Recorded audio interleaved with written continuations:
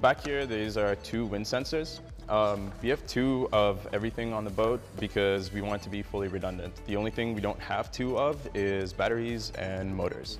These are ultrasound, so that way we know which direction the wind is coming from and we're able to make sailing decisions based on that. This is where all the decision making happens.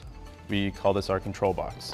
So there's a Raspberry Pi in here, there's several Arduinos, and this is how we can kind of distribute power to the rest of the components.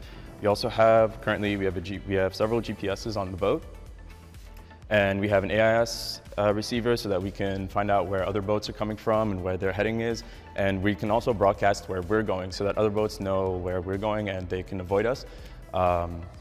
And we know just to stay clear of boats that don't have as narrow a turning radius as ours.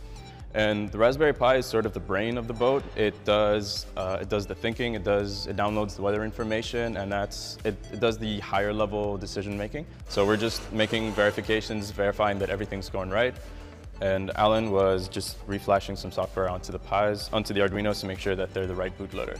So it's battery powered. We have 24 lithium-ion batteries in here in 4 boxes of 6.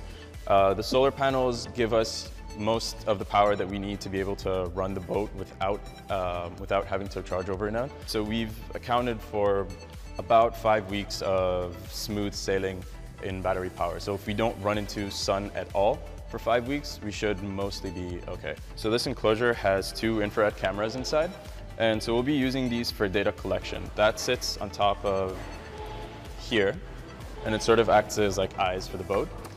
So we'll be using these, we'll be collecting infrared images throughout our trip across the Atlantic, and we'll be using those as data collection for possibly further attempts.